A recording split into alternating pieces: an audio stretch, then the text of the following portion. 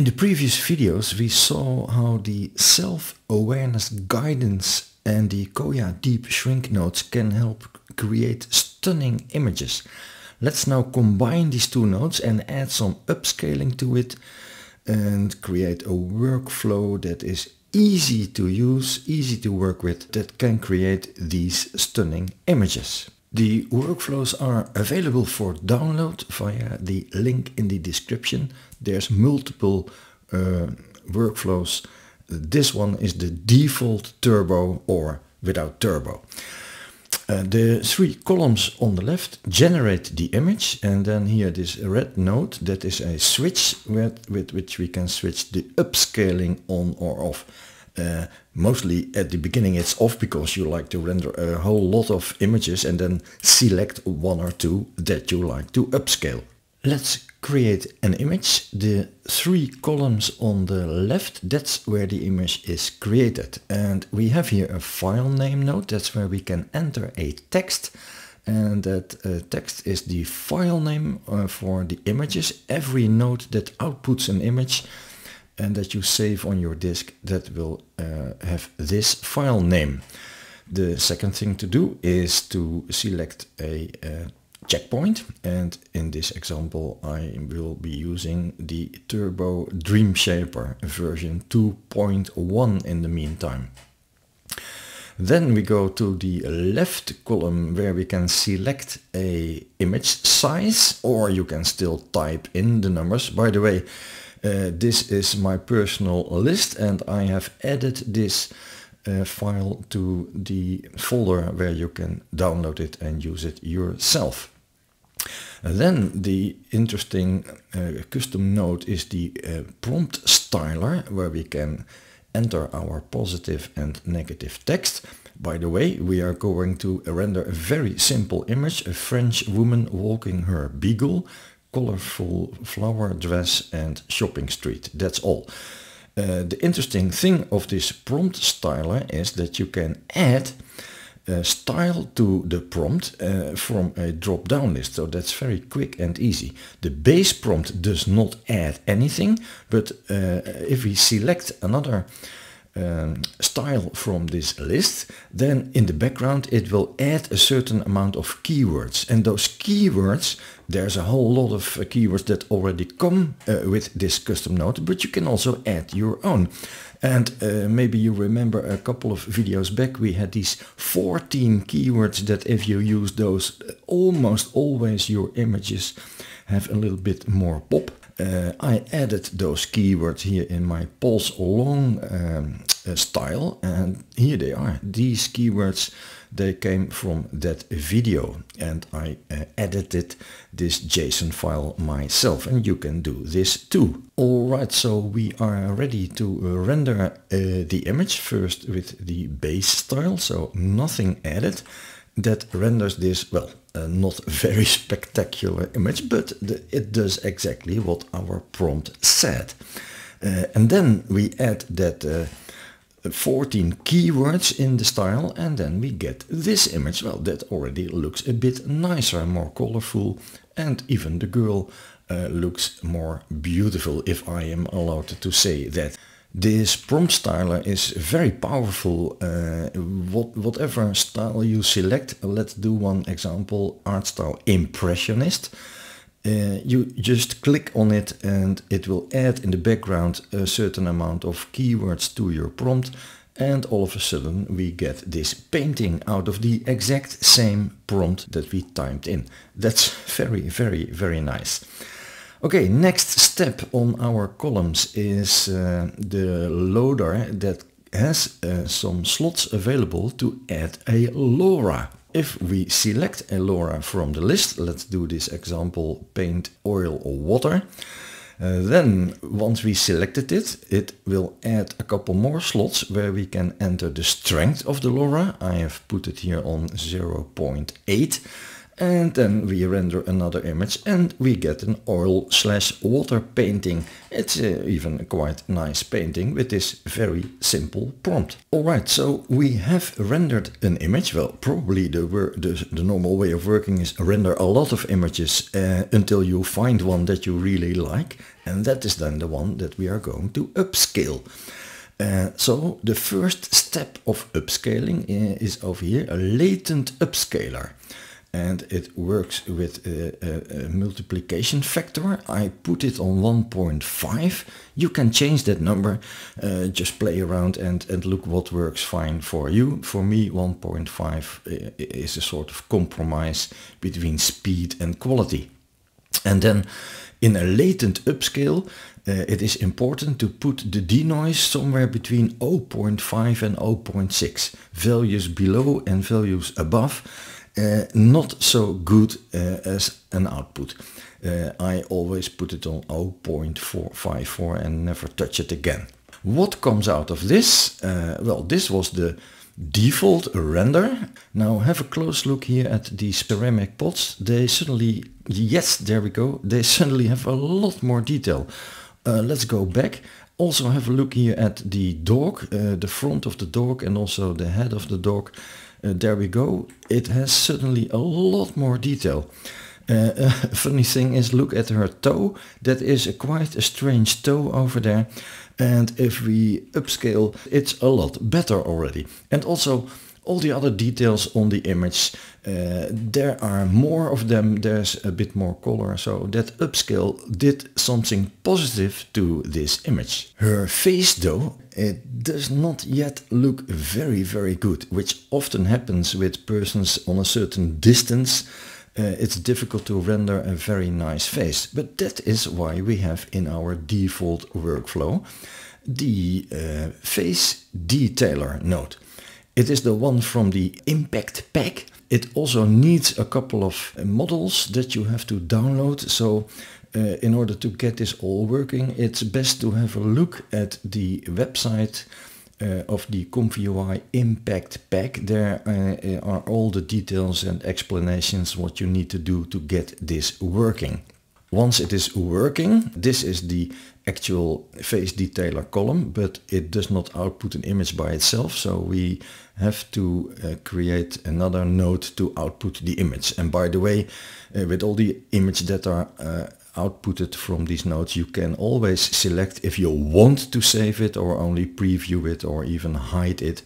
That's your choice per image that is going to be output. And also over here I added this node where we can even select a size for this particular image output. Alright, let's render with the face detailer switched on like it is now. This was our image after the latent upscale. This is the face. Let's now switch. There we go. 3, 2, 1, go. Well, that is a nicer face. Let's switch back and forth a couple of times. Back, not so nice. And with the face detailer, yes, yeah, that is nicer. Back is less nice and face detailer nicer. That definitely worked. So far, so good. In case you have an image that does not have a face to be detailed, well, then you can simply bypass the whole face detailer node by hitting Ctrl Q. And the image will go straight through to the upscaler. So let's have a look at the upscaler. That is the final step in our sequence. First of all, we can decide over here with these connectors what image we are going to send to the upscaler. And we have 3 choices. The way it is connected now in this top connector, it comes from the face detailer. Well, in a normal sequence you would like to upscale that image, but we bypassed the face detailer in this example right now, which means that the upscaler is now connected to the latent upscale image. And that can be a choice. If you like that image, then you upscale that one. And if we would connect the upscaler to the lower connector, then we are connected all the way back to the first rendering. and then we can upscale that image. So we have three choices what we send to the upscaler. The upscaler uses a model. There's a website with hundreds or maybe thousands of models. I tried a lot of them. This is my personal shortlist. These are more than enough upscale models for me. They all have their own strengths and weaknesses. It's best to do your own tests and see what you like, because your personal preferences may differ, of course. So we select an upscaler and note that oftentimes they are by default upscaling 2 times or 4 times, or there are even some upscalers that can do 8 times. But that is a factor that you are stuck to, and that is why the last note before creating the image is to select a size of the image. We are going to shrink it back. Yeah, it's not needed. You can upscale, and with this latent upscale we have already 1500 pixels, so times 4, then we have 6000 pixels. If you like that image, that's okay, but I have a 4K monitor, the vertical size is 2160, so I always downscale them back to my monitor size. That's a choice, it's totally up to you. Finally, we are going to send out the image. This is a large image. In the PNG format it will be 10 or 20 megabytes, but you can also select over here to output it as a JPEG. So that specific note is very nice to have at the final upscale step. Well, let's have a look at our final image. This was the first image out of the first sampler phase. That was a 1000 pixel image. And then out of all these steps that we went through, this is the image that comes out. Well, that is a whole lot better image with a whole lot more detail, and also the face detailed. So this was the initial render, and this was the final outcome. All right, let's have a look now at something else. We are going to render a new image, a Scandinavian girl with a sweater and jeans. Let's have a go. This image comes out of the first sampler, a 1000 pixel image, and that is not really bad at all for a first step. Then we go to the latent upscaler with a factor of 1.5. We now get some 1500 pixels, and that image looks more detailed. As we can see, this was original, this is after latent upscale. It also changed a little bit. That is because of that denoise factor of 0.54 that I have. That means that your image is going to change a little. This was original, this was changed. I personally never mind, but there seem to be a lot of people who don't like that change. Let's do the face restoration or face detailer. This is without, this is after the latent sampler, and this is after the face detailer. Yeah, that is a nicer face. And then the final image upscale step, then we have this image as the final image. Well, that looks okay already, but what happened to that self-awareness guidance node that we talked about a video ago, and the Kohya deep shrink? Well, let's just add them right now. Here they are, the Kohya deep shrink node and the self-attention guidance node. They are to be placed somewhere in our model to model out to model in input and output points. So let's have a look how we can handle that. The first thing that we can do is, because we have the Kohya deep shrink, we can increase, just as a test, our image size so that we do not even need any upscaling anymore. We immediately go to a quite large size. And what I did here is the model output, I put it to the deep shrink. Then the output of the deep shrink goes to the self-attention guidance, and the output of that goes to my sampler. And let's have a look what comes out of that. Oh wait, first I have to tell a little bit about these parameters here. The block number I have put on 4. I did a little bit of testing, but not a thorough testing, but this looks good. And there was something who replied on YouTube. He said, if you put this end percent on 0.6, Most of the time it does not do crazy things with faces that become stretched like an egg. The problems that I initially had, indeed it seems to work. Sometimes there are some artifacts, but put it on 0.6 and you might be successful. This is the image that comes out. And it is not upscaled, it is straight out of the first sampler.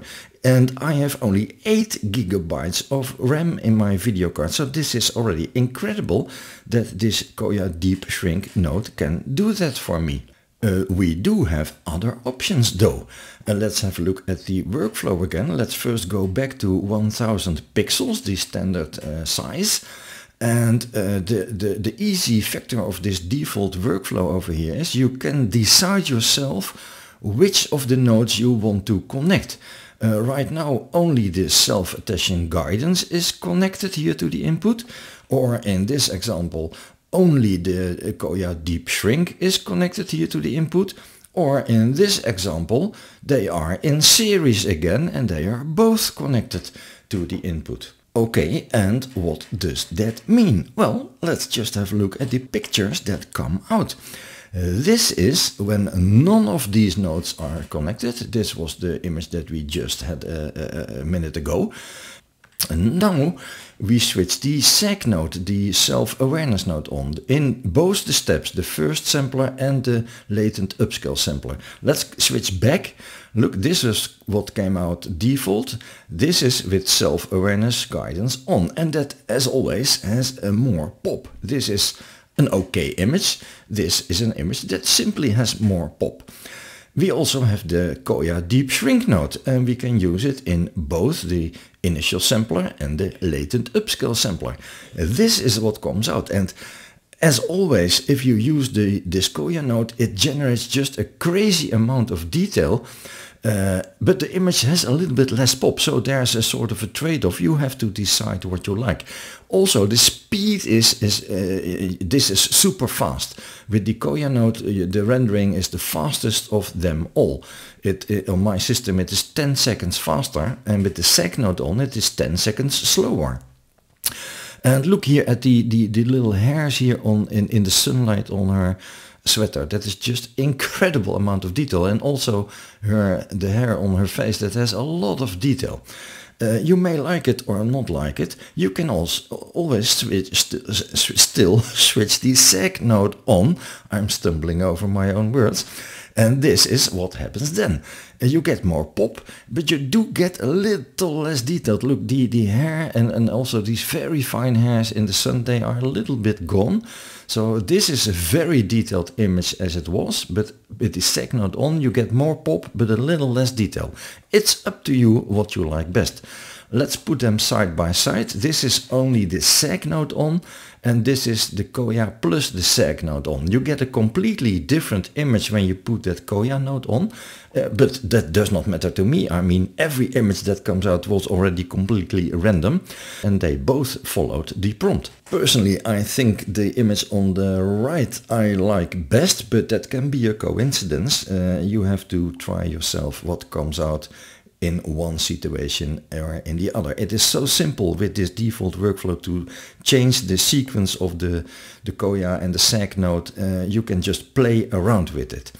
And this was the image that came out without any upscaling. It is a 2048 pixel image. You might say, again, this is with the Kohya Deep Shrink node. You might say it lacks a little pop, but that is of course very easy to change in a picture editor like Fast Stone. It takes only 5 seconds to go from this image to this image, which has just some more contrast. Let's put them side by side. This is what came out of the sampler, and this is after I added a bit of contrast. So without any upscaling, with only 8 gigs of RAM, this is the kind of images that we can already get. It's just incredible. One more thing about that latent upscale with that denoise factor of 0.54 that I have set. You can of course also do a sort of compromise. Put your image size on 1500 then you have already 1500 pixels, which usually came out of the 1.5 upscale latent. But now we do not upscale latent, we put it on none, and then we can lower the denoise a whole lot. I just put in 0.2, and then the image that comes out of that latent upscaler, which is not an upscaler anymore, it is just a second sampler pass, a sort of image to image. And now the images do not differ very much. This is the image that comes out of the first sampler, and this is the image that comes out of the second sampler, and the upscaler after that, of course. So now you have a very little change, but an increase of quality. Right, this was actually what I had to say about this default workflow. Let's do one more example.